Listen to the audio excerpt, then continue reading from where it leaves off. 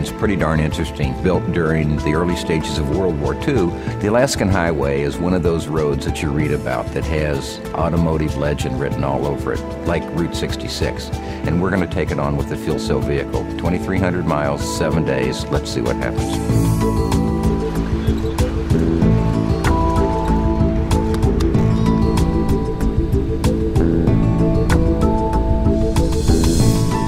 So the car that we're going to be taking on this trip features improved performance in cold weather. We can operate in freezing weather, and it has 10,000 psi hydrogen storage, giving us a much longer range than our previous car.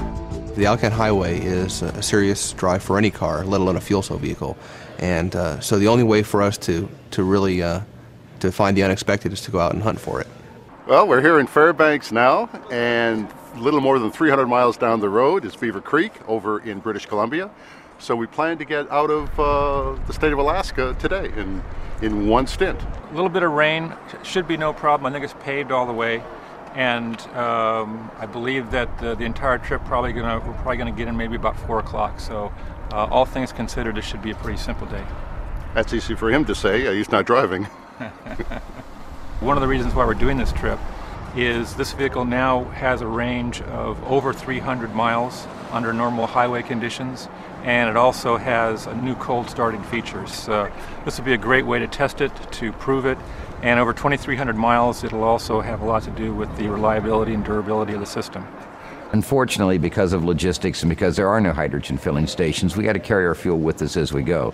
Let's say the convoy was a fairly big one. We had obviously the fuel cell car, a lead Forerunner, a RAV4 camera car, 2 Tundras carrying our technical guys, a motorhome, and behind them, or occasionally ahead of them, 3 semis. You might say, hey, this is a considerable carbon footprint. On the other hand, look at it this way. Edison probably burned a good amount of lamp oil when he was developing incandescents. So Toyota has 3 goals for all of its advanced technology vehicle development. The first one is to reduce air quality emissions, so emissions that contribute to smog. The second is to reduce CO2 emissions from the vehicle, and the third is to pursue alternative fuels. Current capacity for fuel tanks is something like 6 kilograms of hydrogen, which enables 500 miles travel per refueling. And I think recently the vehicle has been showing good capability. Ready to fuel. So this is the temperature inside the tank. So this is the temperature of the hydrogen. So we have 4 tanks, and we run them one at a time. So we run one for a little bit, then we run the next one for a little bit, and we keep cycling them that way. And the last 2 we were on were these 2, because as you're flowing hydrogen out, the temperature of the gas goes down. When hydrogen is consumed, there's no effluent, there's no pollution. It's really the ultimate clean fuel.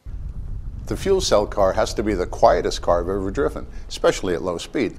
It's rivaling a Lexus in how quiet it is. One of the amazing things that I saw on this trip was when the fuel cell vehicle was really powering up the hills under full load at a really high speed. You could see the steam just being blasted out the exhaust pipe. It was really a beautiful sight to think that all of that exhaust is clean water. At Toyota, we strongly feel that hybrid technology is one of the core technologies for the 21st century. And there's many reasons for that.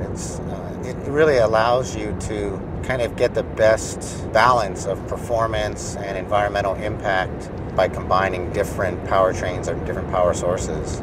We've completed our trip on the Alaskan Highway here in Dawson Creek, mile marker 0. We've still got a way to go to get to Vancouver. This is how we fill the hydrogen car, hydrogen car, hydrogen car. This is how we fill the hydrogen car early in the morning.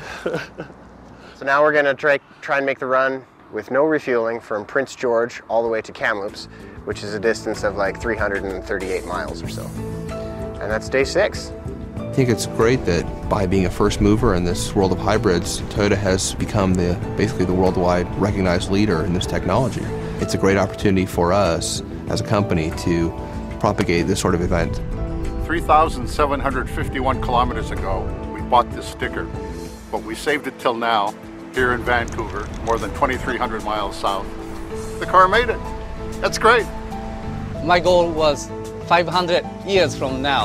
The small school, the teacher will say there was the company called Toyota 500 years ago made our life still possible.